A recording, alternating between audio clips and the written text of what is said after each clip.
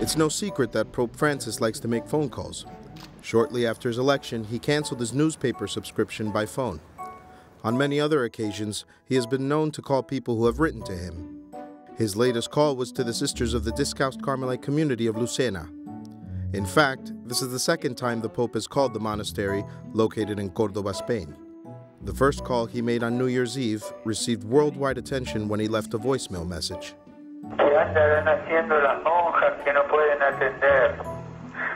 Soy el Papa Francisco. Las quería saludar en este fin de año. Voy a ver si más tarde la puedo llamar. Que Dios la bendiga.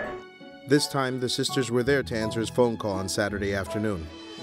The Pope expressed his affection, closeness, and loving remembrance to the cloistered community, as well as to the town of Lucena, where it is located. Pope Francis has kept in touch with the Carmelite community for 15 years.